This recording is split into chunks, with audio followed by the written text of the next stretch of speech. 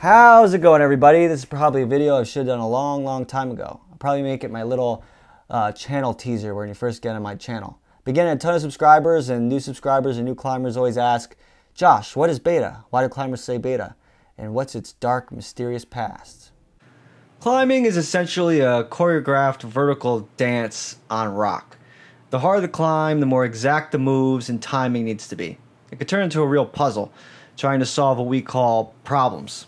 If you're brand new to climbing, you may find yourself wandering into a rock gym one day and fumbling up the easiest route you could find, looking like a brandly newborn deer.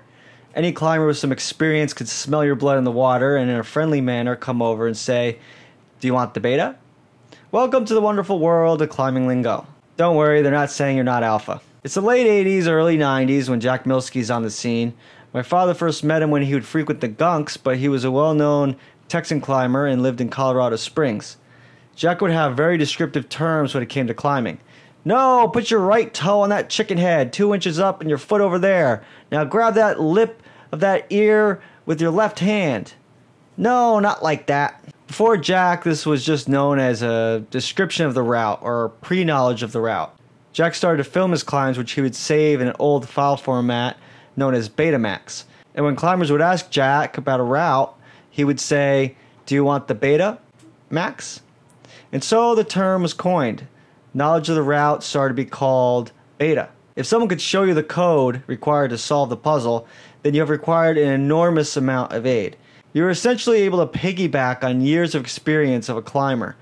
This is why any beta will ruin an on-site. In case you didn't know, an on-site is when you can just walk up to any climb it, first try, first go, without any previous knowledge, no falls. In the harder grades especially, this proves that you are indeed a competent climber of that grade.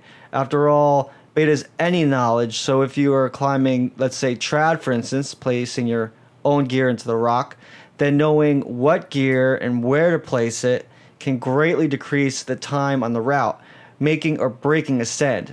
Unfortunately, Jack's story took a horrifying twist. He was murdered in 1997 at age 38 by his girlfriend in what was called a fatal attraction. She tried to plead insanity but was sentenced to life in prison. Today, Jack's contribution lives on in every climber, whether they know it or not. Everybody, everywhere, in every gym I've ever been to uses the term beta now.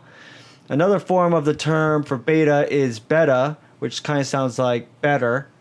I found this pretty funny and affectionately named the channel Beta Climbers. Beta Climber is a better climber, after all, and it's beta, not beta. Well, I hope you enjoyed that extra little bit of information. If you're new to climbing or new to this channel, hit that subscribe button. Climbing is all we do. I got a wealth of information on my channel, and I have a Discord where you could just ask people whatever crazy questions on your mind and we'll answer it. So check the links below. Joshua Perry, climbing out of here.